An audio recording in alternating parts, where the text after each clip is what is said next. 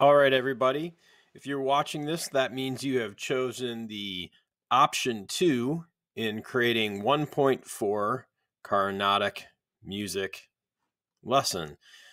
So as you can see, I've already opened up my Schoology page, and I'm going to take you step by step through how to upload the file, the XML file into SmartMusic, and how to create composition using the Carnatic scale that we've been kind of covering. All right, so let's scroll down. Again, in case you're figuring out how to get here, right, go to your class. Okay, so you've logged in your class. You're going to see class agenda, and then go to semester 2 week 4 folder. That's this week. And this will be published, okay, by the time you see it. But I haven't published it yet, which is why it's a little bit discolored.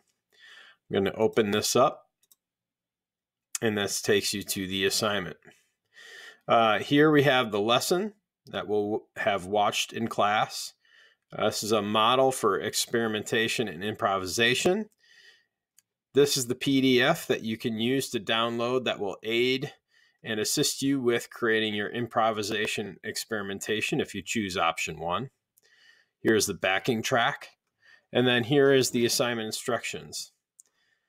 In case you want to do option 1, I'm just going to read that right now. Using a melodic instrument, experiment with the sounds of the F major scale, the F natural minor scale, and the F Carnatic scale provided on the PDF located on this assignment. Improvise using the notes from the F concert Carnatic scale. So you'll press play here. You'll look at your scales and improvise using those notes. And again, this is a video of me doing exactly that. Okay. In this video, it's maybe about a minute, 30 seconds, 2 minutes tops, something like that. If you've chosen option 2, watch a SmartMusic tutorial on how to create a melody by downloading the SmartMusic Compose template. Follow each step in the video tutorial. Remember to save often and ask Mr. Thoman if you want any help. The video tutorial is not uploaded because that's what I'm making right now. So it will appear here. Here is the rubric that we use each week. And here is the XML file. So if you choose option 2, or if you want to just explore option 2 and use that as an aid to assist you with your improvisation, cool. So let's just go ahead and click on that. We're going to download it. For me, it goes into my notification bar down here, right? That just means I've set that so I can see that I've downloaded it, which is helpful for me. Okay, I'm going to go ahead and open up a new tab. I'm going to click on SmartMusic. I'm going to go ahead and log in. And then I'm going to go up here to the right where this orange waffle is. I'm going to scroll down to where it says Compose. I am then going to hit Import Music, XML, MIDI, or SMZ. And then I'm going to go ahead and click on my folder that says Downloads. And here I see my template. I'm going to go ahead and click on that and then open it up. This just now is going to take me through the setup for my SmartMusic Compose. I'm going to hit go. Looks like I've got my F natural minor scale. I have my F major scale, natural minor scale, Carnatic scale. Yep, I'm going to press OK. This lead, where it says lead, it's a synth lead patch, just creates a drone. Hit OK. Congratulations, I'm all set up. Now, the thing that I want to really emphasize here is this is the scale that you're using. These are the only pitches that I want you to improvise over, which is the F Carnatic scale as far as the creating part. And when I say improvise, improvisation is just spontaneous composition. So I guess they're synonymous in the way that I'm using them, right? But these are the pitches that I want you to use when you create your composition, okay? One thing that I think is helpful in this, I want to be able to see them. So I'm going to go to scroll view. You'll see that now I can scroll over here. So now I've got my empty bars here. I've got 8 bars that I need to fill today. And then I'll have my side panel open here for when I click on notes, etc. And I'm going to go actually and add the piano down here. I don't really need to see this bottom note here, the staff, because it's just a drone. So now this is the step that I want you to really pay attention to, which is I want you to choose the clef that is most familiar to you. So if you're more familiar with bass clef, and that's what I'm going to choose to use right now, you're going to pick the bottom staff here. And you can see that bass clef here in the treble. You do not need to do anything with the treble clef. The drone is down here. Don't touch that. Bass clef is here. Treble clef students, you're going to use this. So let's go ahead, and one thing that I can do, right, is I can kind of play around with this piano. I can click on it. If I have a MIDI piano, I can actually press, right? So that F major scale would sound like this. Right?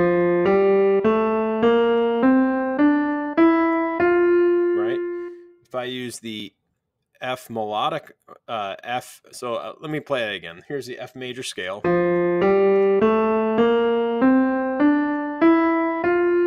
Now here's the natural minor scale. And if you remember from the blues and the native scale, we've dealt with a lot of this so far. And we're going to see how this sound is manipulated a little bit more to get us into this F Carnatic scale sound, which is, I think, really cool. So here's the F natural minor scale.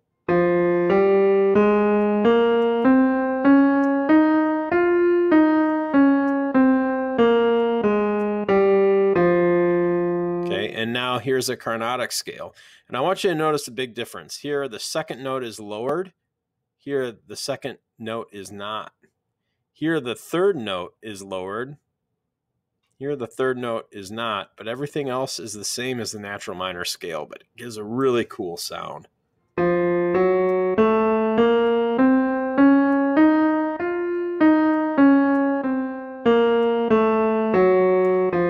So this is the sound that we're going to use. This sound right here. That's important. I don't want you to create anything else other than this. You only really have to fill 8 bars. 8 bars. Okay? So one thing I'm going to do is I'm just going to start with all quarter notes. And I'm going to start with all quarter notes because that kind of just keeps it simple, right? And that goes back to our theme and variations. So I'm going to start here on this F. And then I'm going to go to an A. And I'm going to click on that. And remember now I need to use these notes. So if I use a G, I really want to make sure that that's a G flat. So let me go click on notes here. There we go. The other thing is, it's weird. Again, I'm not sure why these notes are orange, but I want to get rid of all these. So I'm just going to click on them. Whoa, my mic fell. I'm going to click on those notes. Okay. And I'm just going to delete them by pressing the delete button once I've highlighted them. All right, cool. Remember to file, save often. You're going to want to edit your name. So this is going to be mine. I'm going to type in Thoman and then save. I'm going to continue using because I'm not done writing my melody yet. Go up here to a C. B flat is in the key signature. A.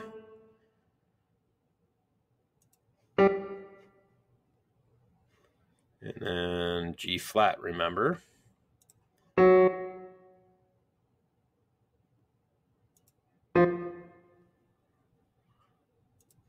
E flat. D flat.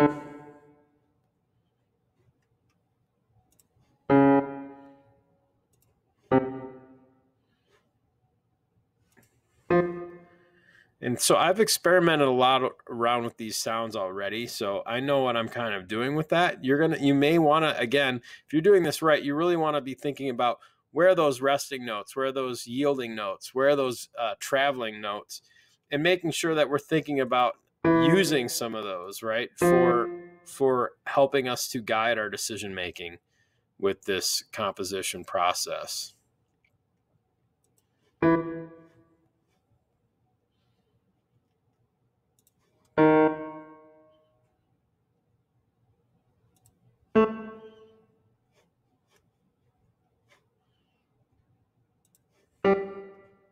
G flat, remember.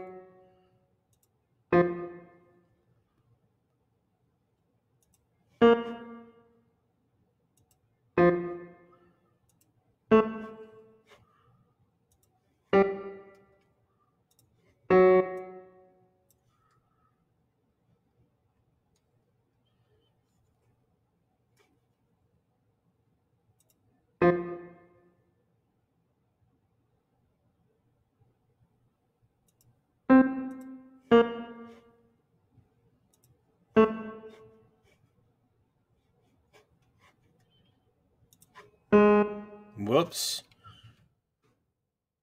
There we go. Now G flat.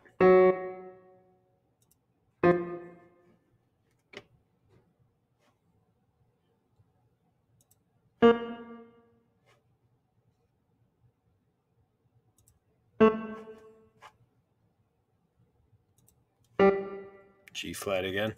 And I'll just pick a whole note, half note here. Cool. All right, now I want to hear it. Let me hear how my melody sounds.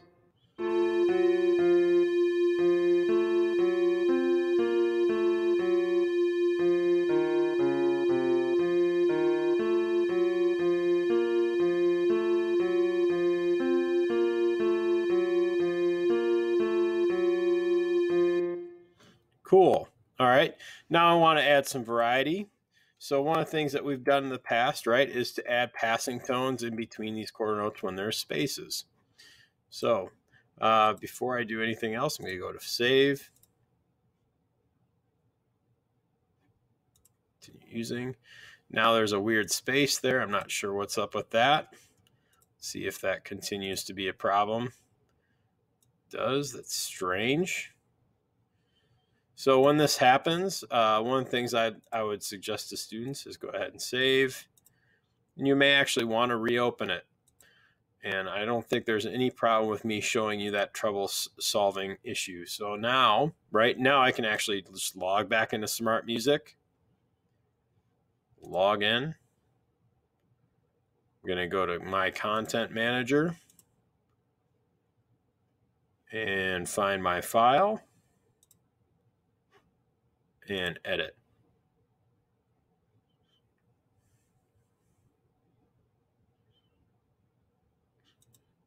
And it's still there. So I'm not going to worry about it too much for right now. Maybe I'll go to page view, see if that is existing still. And it's not. Okay. So that's good. All right. So now I'm going to go to note. I'm going to add some passing tones. And let's see here. We can go here.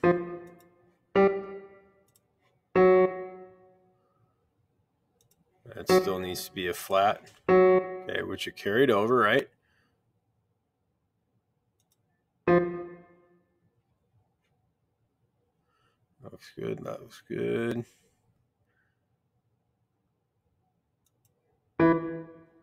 Make sure that stays flat. E flat.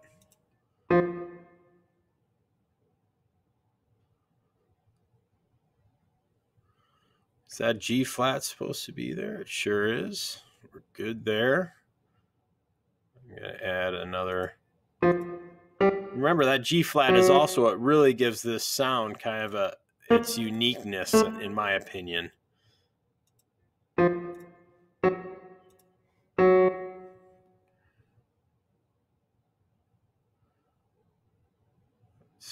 Let's see here. I think that looks good. So let's hear what that sounds like now.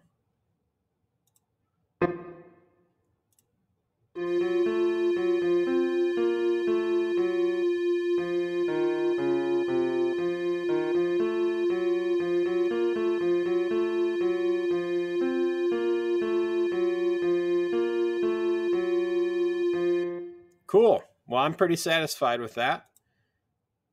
I'm going to go ahead and save.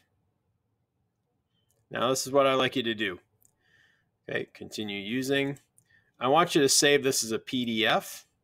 So you're going to go to save as a PDF. You can just press save. Okay. And then I would like you, if you choose option 2, in this assignment for you, it says submit. I want you to submit and then drag this into that submission area or upload it and attach that PDF as a file. And I'd also like you to I think you can save this. Let's see here, is there another?